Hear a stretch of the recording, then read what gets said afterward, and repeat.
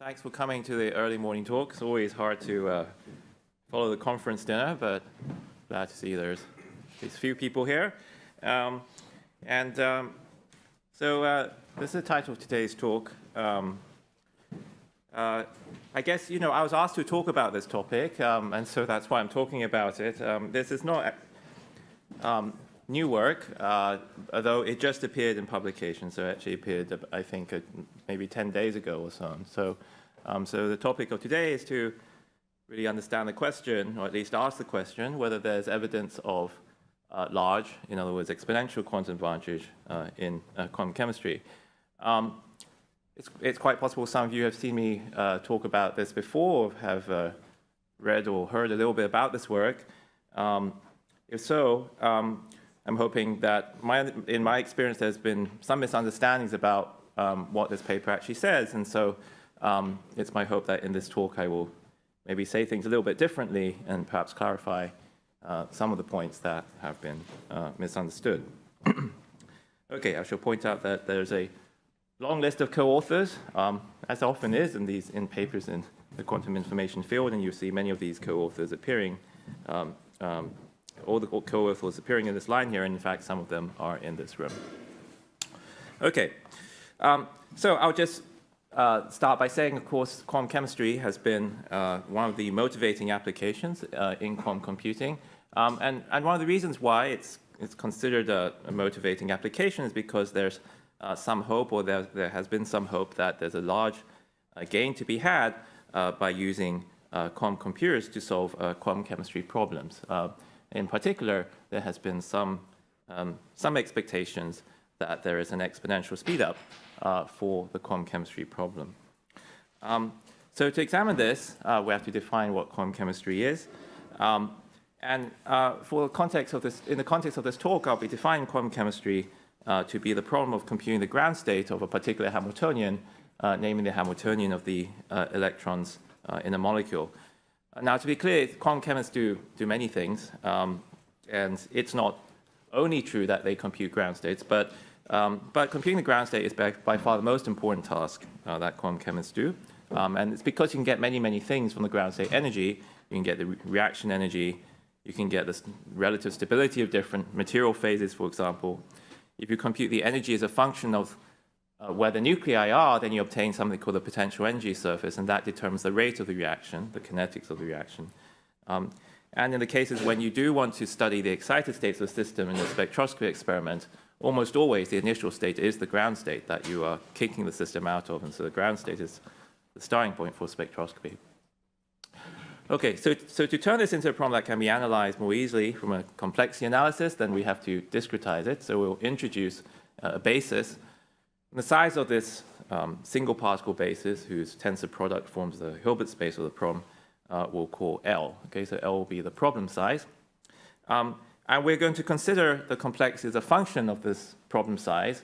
And when we increase L in this talk, increase the basis, we will do it by increasing the number of atoms. So when I talk about the complexity as a function of L, it's really as a function of the system size. You have more atoms, the Hilbert space is larger.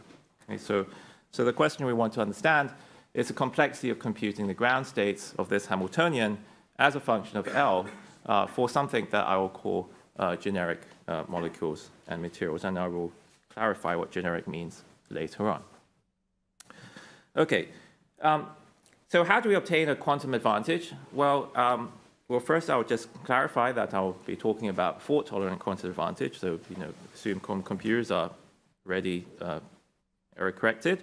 And so then it's important to recognize that advantage is a ratio of costs. Okay, so there are two contributions to advantage. This ratio of costs is the cost of the quantum algorithm to compute the ground state, and the denominator is a classical cost of the classical algorithm. And to have a large or exponential quantum advantage, then this ratio or the speed up should be very large. In particular, the quantum algorithm should, as a function of system size, get faster and faster relative to the classical algorithm. And if the growth rate is exponential, then we have exponential quantum advantage. Now, because of the ratio of costs, you can, of course, get a ratio by manipulating the numerator and the denominator in various ways. So the specific way in which we're going to, the specific hypothesis about the form of this ratio is going to be this. So we're going to assume that this exponential speed up is obtained by the quantum algorithm taking a polynomial amount of time and the classical algorithm taking an exponential amount of time to reach a certain precision, epsilon, or in some cases, and not really very many in this specific talk, a certain relative precision, epsilon bar, which is just the precision divided by the system size. Okay, so more formally, we're looking for the evidence to support this particular ratio of costs in the ground state quantum chemistry problem. Okay, so at this point, let me just clarify what I mean by this mysterious word generic. And the basic observation is that if I don't limit the types of problems that we're going to study in some way, then exponential quantum advantage of the form that I described is not strictly possible. And the reason is, I assume the quantum ratio of this form here, where I have a polynomial for the quantum algorithm and exponential on the denominator. But as should be well known to this audience, quantum ground state determination is in QMA. So we know that there exist instances of ground states that you cannot easily determine on a quantum computer. The physical sort of idea behind there existing these hard ground states is because you can have glassy problems. So glassy problems are ones where the ground states at different system sizes are completely unrelated, right? So if you just change the system size by one atom, you get a completely different ground state. So for the purpose of this talk, there'll be nothing to talk about if I allow this class of problems. And so we're going to assume that the chemistry that we're trying to solve just excludes such problems. So either there are additional restrictions on the set of problems we can consider, or there's additional information about the ground state, so that in practice you can always find it easily on the quantum computer. So the rub of this is that if you now introduce this restriction, then you have to ask whether this additional information can be used in a heuristic fashion, also in a classical algorithm. And so essentially, the reason why there's an interesting problem to study is that there's this now slightly more subtle question of what the cost of quantum algorithms are for a restricted class of problems versus classical heuristics, which are allowed to use this additional information to solve the problem. Okay. So I will just now say a couple things about quantum algorithms, just roughly what the complexity, the type class of quantum algorithms and the complexity is. I'll say a little bit about classical heuristics, and then we'll just look at some numerical evidence at the ratio of costs in a range of systems and then draw some conclusions. So that's essentially how we'll proceed. Okay, so there's of course more than one quantum algorithm to determine the ground state energy. But a good example is still this classic algorithm where state preparation plus quantum phase estimation, which has the following steps, right? So you can prepare an approximate ground. You first prepare approximate ground states, then you do a projective measurement. You do phase estimation. Nowadays you might do something more fancy like QSVT, but it doesn't really change what I'm going to say too much. And then there's a projective measurement, so you get some eigenstate. It might be the ground state. If not, you have to repeat the experiment until you succeed. So because the success probability is an important component, and that depends on the overlap between your initial state and the ground state that you determine. So the total form of the costs generally has this form for all fault-tolerant quantum algorithms for this problem. So there's a part that is associated with the second piece. Okay, so here would be the sort of Hamiltonian simulation and phase estimation, has a polynomial dependence on system size. And all this has to be repeated many times because of the success probability, and that depends on one of the overlap in some way. And like I say, this form, which I've written in some not in a very general way, just polynomials or something, can be used to describe other fault-tolerant algorithms. So when examined as a function of system size, it's obviously clear that there is a polynomial piece, right? In phase estimation, this is the Hamiltonian circuit. But there's this other piece, which is the success probability, And the success probability also has a dependence on system size in general, because the Hilbert space size grows with system size. And if your Hilbert space is very large, then without any additional information, it's rather hard to find the ground state, right? So in principle, the overlap could become exponentially small. But it's important to remember, this is the sort of first misconception people have when they just read the title of the paper and do not read the paper, that we're not really considering any of the cases where state preparation is hard. By definition, we're excluding those cases. Okay, so we're going to assume that molecules have additional information where state preparation is easy. Okay, so the question we're considering has nothing to do with the exponential difficulty of state preparation in the worst case in chemistry. Okay, so the key thing, though, nonetheless remains this factor here, because that's where all the uncertainty is, right? I mean, obviously, then in this case, we put restrictions, so we know that this is not going to be exponentially small. But the question then is, under these restrictions, that quantum state preparation is easy, then do classical heuristics also work? Okay. So to proceed further, let me just say what one might do in state preparation. Okay, so the simplest thing you might consider is just to guess what the answer is classically. Okay, so classically prepare some approximate state and then implement the preparation on the quantum computer. So it's clear in this process that we want to prepare a good state. Okay, so one that has some good overlap. But on the other hand, you don't want it to solve the problem, right? So you don't want to prepare a state that is good, but also solves the energy to some particular precision, desired precision. So in essence, you can have two sorts of scenarios, one which is good for EQA. So one is where the good one would be if you could choose some simple classical heuristic that we all agree doesn't actually solve the problem to the precision you want. Okay, so that might just be like mean field theory. And then observe that its overlap is generally good as a function of system size. Okay, maybe decays kind of slowly. So if this occurs, then then EQA is something that's possible. But the bad scenario is when your classical heuristic has a rapid decay of the overlap with system size, and then you might choose other heuristics which might be better than mean field theory, and they improve the decay. But as you improve the decay, they end up solving the problem. Okay, so that would obviously negate EQA. Okay, so the question to examine is, are we really in the left-hand case or in the right-hand case for generic chemical problems? Another state preparation strategy is adiabatic state preparation. There you start with some initial Hamiltonian, H init here, and then slowly change it to the final Hamiltonian. And if you change it at some particular speed, which is relatively slow, then you end up in the approximate ground state of the final Hamiltonian. The rate at which you would want to go is essentially related to the gap you encounter along the adiabatic path. So you should go at some rate that's inversely proportional to the gap. And it's clear that for this to succeed, then the gap cannot be too small. Okay, so some heuristics generally has to go into adiabatic state preparation, because how do you ensure that the gap, you don't know the gap a priori, so how do I ensure that the gap doesn't get too small? And in general, we again have a couple of scenarios. So the first one, which is good for EQA, is that if I consider the space of all kinds of ways to set up this Hamiltonian, I'm not going to define the measure on the space, but imagine there's vaguely this set of paths.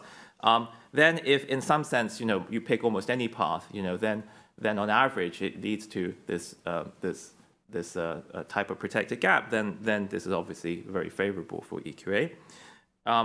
But what would be bad for EQA is if that you have to actually hunt for these paths, and the good paths are perhaps rare or require some very complicated information or heuristics to find. And then in that case, you have to give a lot of information, and you can use that information classically. Now, when you're on the second side, one diagnostic that you are really in this scenario and not this scenario is that the gap you do encounter the path, or the time you need to prepare the state, really varies strongly depending on whether you start at this point or at this point in the path space.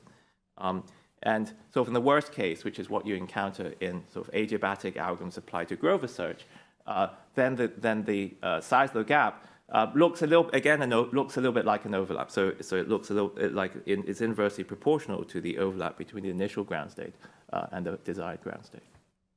Okay, and so in any case, to summarize, the question of adiabatic state preparation EQA here is really a question of whether you can easily choose paths without employing heuristics which involve solving the problem. Okay, so then let's just say a little bit about classical heuristics. I've got to speed up a little bit. Okay, so the many classical heuristics, won't go through all of them. Generally, they apply to different problems. So this is now problem space, and they're sort of carved up by the different heuristics. And you might expect that, comparing the complexity of quantum algorithms to classical heuristics is just comparing two known costs. But much of the subtlety of this question is associated with the fact that we actually don't know the cost of classical heuristics. So we all know that they're designed, all the methods that I've written up here, they're designed to execute in polynomial time. Okay, you sort of set them up that way. But because they're heuristics, you don't know their error, right? And so if you don't know the error, you can't really compare these two complexities. The only way to establish the error is to do it empirically, which you can do by just running it many, many problems, and then you get some empirical version of the precision scaling. Okay, but usually this knowledge is just not present in the literature on classical heuristics. Okay, so the key question to answer to understand quantum advantage on the classical side is to understand the cost to achieve a given precision in the class of heuristics. And so that's really much of the work that we had to do. Okay, so what's the cost of a classical heuristic if we target specific precisions? Okay, so roughly the analysis go like this. First we examine whether simple classical heuristics, like in ansatz state preparation and adiabatic state preparation, whether they work. If yes, then that's very favorable for EQA. It doesn't prove that exists, but it's sort of probably a necessary condition. If it doesn't work, it's probably a sufficient condition. Then you might need to examine some improved classical heuristics, and then you need to carefully check whether they solve the problem, right? So if they sort of don't solve the problem and they give good overlap, then basically you have EQA. And then finally, of course, if you establish that these improved classical heuristics that you need to use solve the problem, then you don't have EQA, right? So that's roughly it. Okay, so I'll go very quickly through some data, very, very quickly. First, we'll study some data about state preparation, then some data about classical heuristics. Okay, so for ansatz state preparation, we just studied a class of systems, these are iron sulfur clusters, and looked at whether a simple heuristic like taking a mean field state yields a good overlap with the ground state. And you obtain graphs like this, which show the plot of the overlap versus the system size, and it's a log linear plot, and you have this linear dependence. And so, perhaps unsurprisingly to many people, but surprising to some, the overlap decreases exponentially with system size to very small values. Okay? So that just suggests that, the hope that a simple one-shot heuristic yields a very good overlap across system sizes, all system sizes, is, obviously too optimistic. And then one needs to consider improved classical heuristics and then check whether they solve the problem. The second is to look at adiabatic state preparation, and here's a sort of complicated graph. But all it shows is that the estimate of the time you need to adiabatic state prepare as a function of many different types of starting points. And there's a kind of linear relationship here, and this quantity on the bottom is actually this overlap that appears in the adiabatic Grover search. And so you see that the adiabatic state preparation time, what's happened to my slide? Something happened. Oh, it's not, okay. It just says PowerPoint is not responding, which is, I guess, is sort of obvious. Wait for the program to respond, it tells me. Okay. Okay. Restart the program. Okay. All right, let's see. All right, so something happened. Okay, so it responded. Okay. And now I have some blue thing. Okay, now it's not responding. Okay. Okay. Let's see. So, okay. All right. So somehow it just didn't like the slide. And so the adiabatic state preparation time actually looks like roughly like 1 over this initial overlap squared. And so it just shows that in this class of problems, these iron sulfur classes, there's a very strong dependence on the initial state, rather like unstructured search. And in general, to get a good state preparation time, you have to more or less solve the problem. So to have one of these small times here, the problem has just 12 orbitals. You have to diagonalize Hamiltonian within, say, 10 or 11 of them before you get a good state preparation time.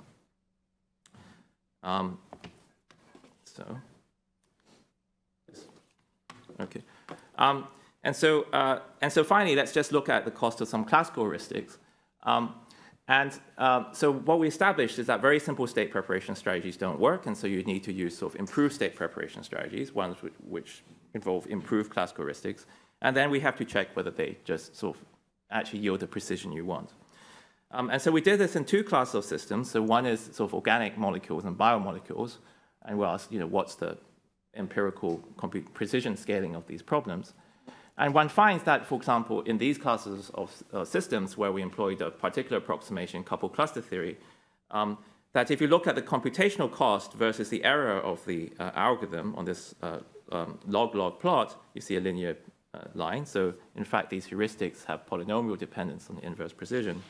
And it's then relatively easy to check, and so by design, that they have polynomial cost with system size. Okay, so in this class of problems, these improved heuristics that would generate states with good overlap actually have this poly L, poly 1 over epsilon type complexity. And as a last point, going very quickly, we run out of time, we can check that the same is true for strongly correlated models. Here I used Heisenberg and Hubbard models as examples. And we used a heuristic approach tensor networks, but others could be used. And one can verify that they have a polynomial dependence on system size in their execution. So under the same sort of approximation strategies, they yield a polynomial inverse precision dependence. Okay. So to summarize, the real way to think about quantum advantage in quantum chemistry is to consider, the set of problems where state preparation is easy, and then, the task then to check is whether classical heuristics that allow state preparation are exponentially hard. We don't find evidence that this is true, or this scenario occurs. And so for that reason, it's, I think, reasonable to assume that EQA is not usually available for this type of problem. One may need some sort of very fine-tuned example for this to happen.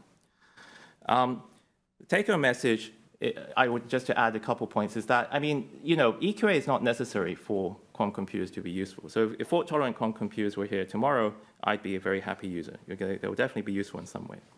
But if EQA is being used to justify the development of quantum computers, and EQA in quantum chemistry is being used to justify the development of quantum computers, then maybe that statement should be reassessed. Okay. We should certainly expect polynomial speedups. There's sort of lots of evidence that this occurs. Heuristics and the quantum level should be explored, and the classical level, empirical error scaling, should be better studied. And so that's the end of my talk. Thank you.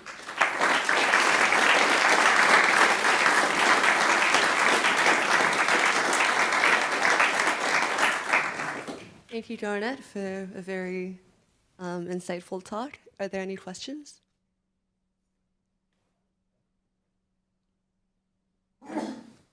Thanks very much. Very, very nice talk, and I think it's a really important work, actually.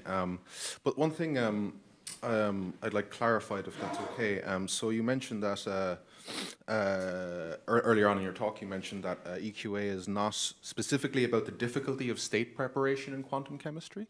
Oh, well, I just meant that sometimes people, if you just say, is exponential quantum advantage in quantum chemistry, the immediate response is, oh, well, we all know that blah, blah, blah, that it's in QMA, so I don't understand why this problem's being considered or something. So I'm just saying that, that's not the problem that's being studied, like the QMA hardness of the problem. What I was kind of a little bit confused about is that earlier on, again, you mentioned that this quantum ratio, which kind of, as far as I understand, represents the specific claim that the polynomial cost of quantum algorithms over the exponential cost of classical is, tell me if I've misunderstood, that's impossible to achieve because ground state determination is in general in QMA? Yeah, so if you consider the set of all problems, then this and the worst case complexity, then this ratio cannot be achieved. I see. So then we wouldn't have a torque. Okay, so the torque is defined by excluding those problems. Then it would imply that EQA is about the difficulty of state preparation. What I'm confused about is there's some subtle difference between ground state determination and state preparation. If you say that. No. Sorry. So I'm just saying that let's just first define a set of problems which are not glassy. Okay, so I'm just excluding these things where you can't prepare the state. Okay, and then in this remaining set of problems, we're going to study EQA. Yeah. Okay. Thanks very much. Really nice talk. Thank you.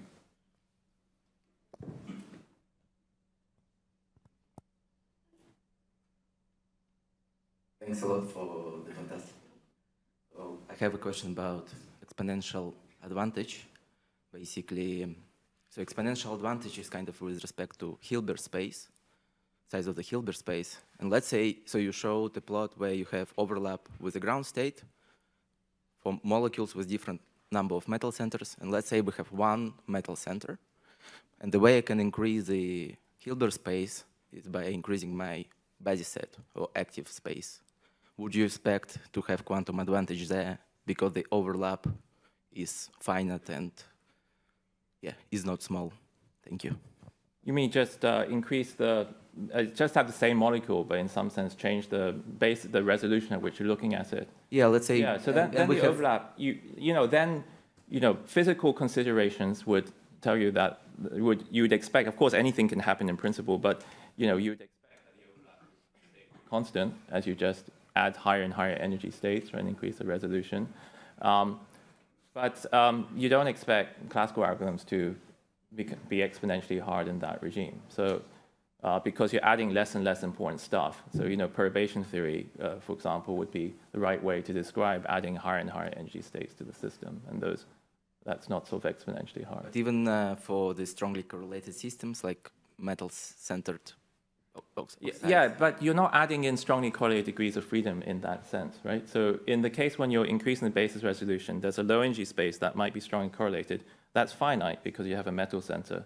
And then you're just adding in the sort of weakly coupled continuum degrees of freedom. So you don't expect any particular difficulty there.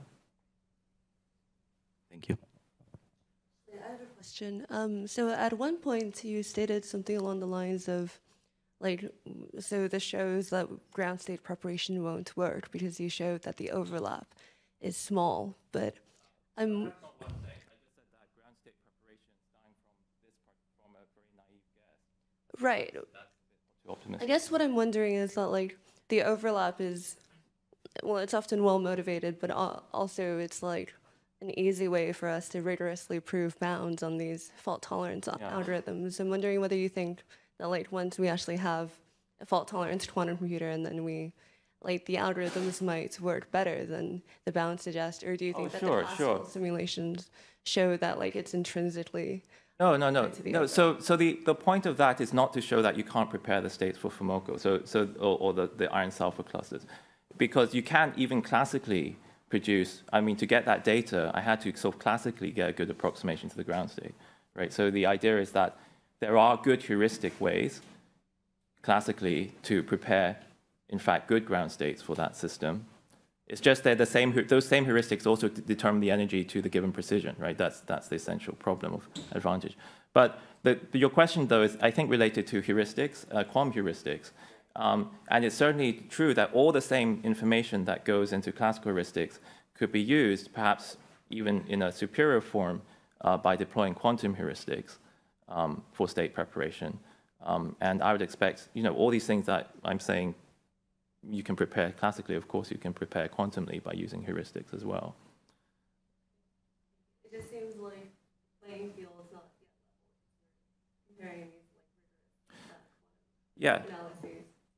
Yeah, I mean, this is how, of course, people discuss quantum chemistry in this field, in quantum computing, is usually using rigorous quantum algorithms.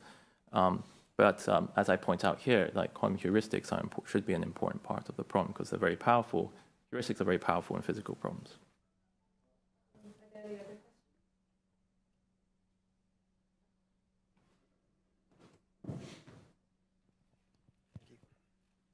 Hi.